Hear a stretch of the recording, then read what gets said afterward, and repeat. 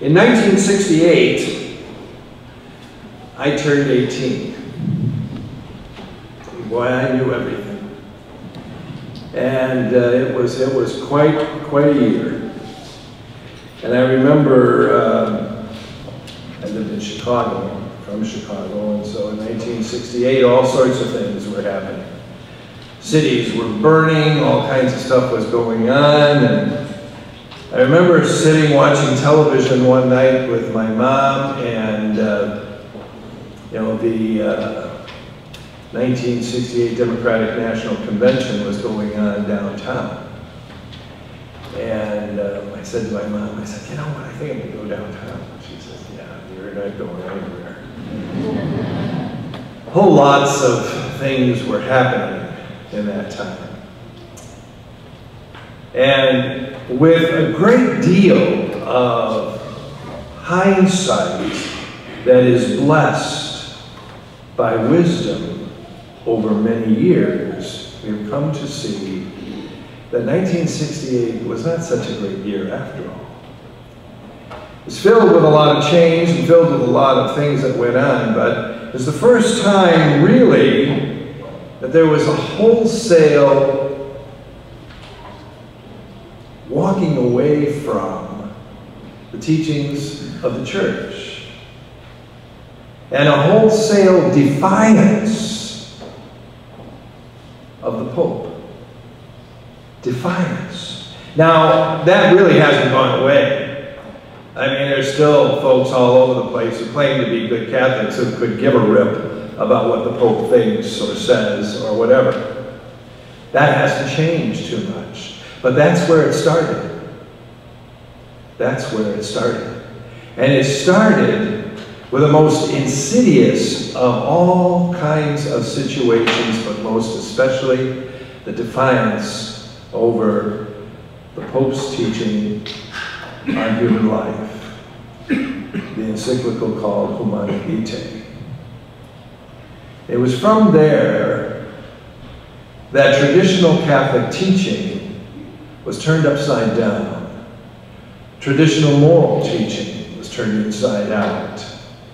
And the dignity of the human race was somehow slipped away in the time in which it took for priests, religious, men and women within the church, everyone just decided that children were not important. Children were not a gift given to loving and committed parents. That men and women did not need to be committed to each other, to be wildly and passionately driven to each other. Women somehow became lost in the shuffle, and true dignity and purpose and beauty of women was lost. Men did not feel in any way a compunction to care for, respect women. So many things have been lost in the years intervening from 1968 to the present. All of these things were predicted by Pope Paul VI. All of these things were prophetic utterances of the Vicar of Christ on earth. And all of them have been pushed aside over the years, trounced upon by secularism and by a sense of understanding the fact that we are in control of our own lives and therefore we make the rules. And this is a sad situation because it has produced an abundance of lack of love for humanity. from the very earliest days of human life. A sense of understanding that abortion is okay is an almost unheard of kind of thing until our time. Abortion has become a sense of birth control. When all else fails and our instincts drive us to such a way and to such a frenzy that human life is created, we still believe that our needs, our pleasure, our ways of behaving triumph over God's plan to create a human life. And we continue to abort babies. Millions since 1968. It is finally starting to dawn upon every one of us that this is a real situation and a real problem. And we are starting to see a bit of some of this turning over, turning back. But unfortunately, it's not doing everything that it needs to do in order to stem the tide of the prophecy of soon-to-be beatified Pope Paul VI. Because we have lost a sense of the beauty and the integrity of a committed relationship between a man and a woman. That has been lost. And it's going to take a long time to bring that back. We have lost the sense of the awe in which men should behold women. We have lost the sense of the absolute dignity and beauty of women beyond just what we see and what they can razzle-dazzle us with, but the integrity, the beauty, the inner strength of women. Somehow that's not respected anymore. Part of it is the fact that they themselves have tossed it aside in a sense of understanding that they are equal with men. I still would like to see one man give birth to a child. They are not equal. Women hold it all. And it is their beauty that has been lost. It is their sense of true integrity that has been profaned through lies and distortions. They have been fed a steady diet of the fact that if they really want to be liberated and free, they must make chemicals a part of their bodies and thus alter what goes on naturally and beautifully according to God's plan. Men look at women strangely. Men see women as objects. A whole sense of who we are and how we live and how we are called to be. All of these things predicted, all of these things referred to strongly and beautifully in the encyclical of 1968, Humane Vitae, have all come true. And we've prayed, we've marched, we've held rallies, we've gone the full measure of what we can do to help people to understand that we are not God, but we have minds and we have brains and we are using them for every single thing imaginable when it comes to the medical, the technological, and all of the various kinds of ways in which we can master the human race in a way that says we will be God. That's not going to happen. That's not going to happen because over the history we have seen various ways in which these sorts of things, these distortions of humanity, these distortions of our human reason, these rejections of the human person have led us to a very unique kind of situation in life where we have seen mass murder, we have seen genocide, we have seen the various ways in which people can treat people ruthlessly and cruelly when human life is not respected.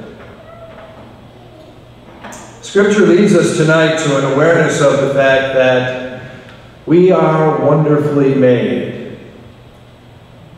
Scripture reminds us of the fact that God has become one with us.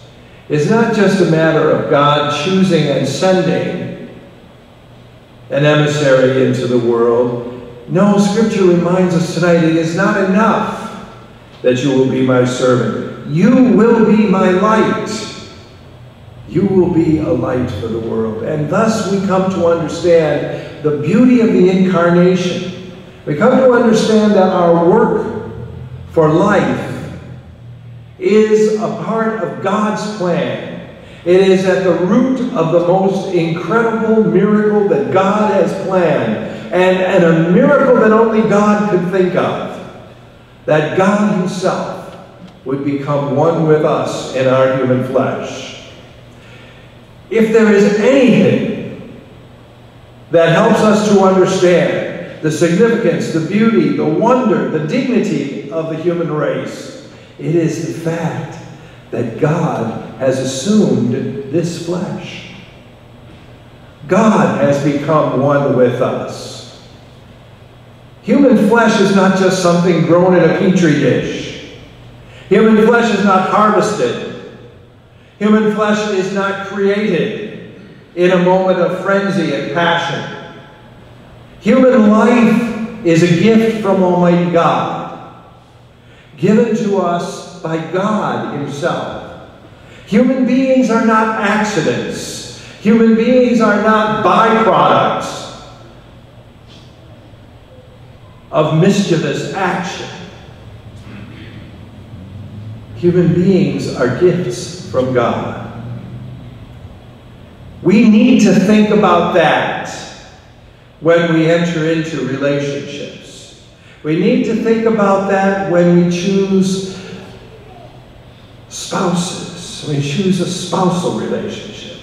We need to think about that when we behold other people, to see them not so much as agents of our pleasure, as much as they are images of God's great generosity, creativity, genius.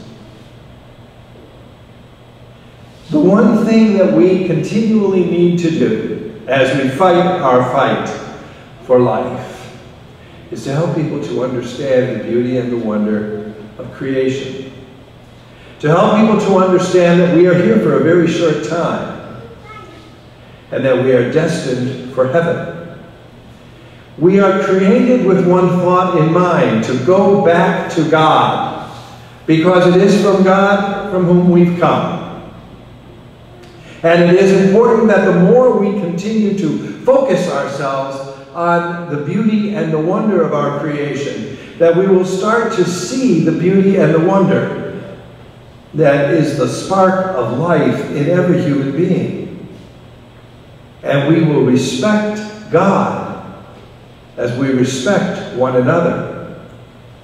So it's not just a matter of trying to change an aberration of society, wherein men and women are eager to kill their own children. But it is a matter of helping us to understand that first and foremost, we are the image of God's love. And it's not just a matter of trying to stop us from doing bad things. It is a matter of helping us to choose good things, to see the goodness of God in one another, to see the goodness of God in mutual and loving and committed relationships, to see the goodness of God in the eyes of someone who truly loves and respects a spouse, to see children as gifts instead of little vessels of entitlement, allowing us to try to understand that the only way we are going to have kids is that we have to have an absolute way for them to live. And they have to walk right in to have absolutely everything that they want as soon as they say they want it. This is not the way in which human beings are called to live. No one of us is guaranteed anything here on this earth. We are guaranteed eternal life.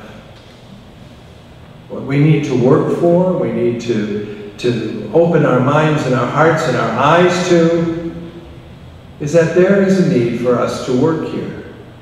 God has given us a beautiful world. Somehow we're dissatisfied.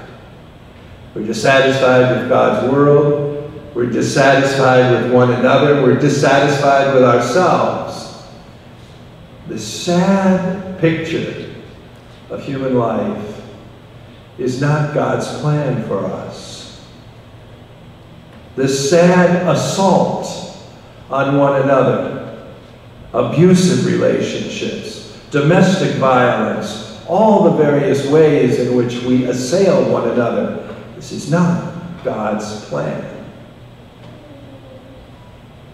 Begins by looking in the mirror. See and love what God has created. See and love the gift of your life. Realize that there is going to be trouble, there is going to be temptations, there is going to be problems in this world. But realize that God has overcome this world through Jesus Christ. There isn't one single problem, one single area of rejection, one single area of temptation that God has not experienced in Jesus Christ, in our lives. Jesus is a part of our human life. And the more we come to understand that, the deeper we pray, the deeper we move into that mystery, the more we will come to understand the true, authentic beauty and dignity of human life, created in the image and the likeness of God, destined to live for all eternity in the kingdom that God has created, to which may God lead us all.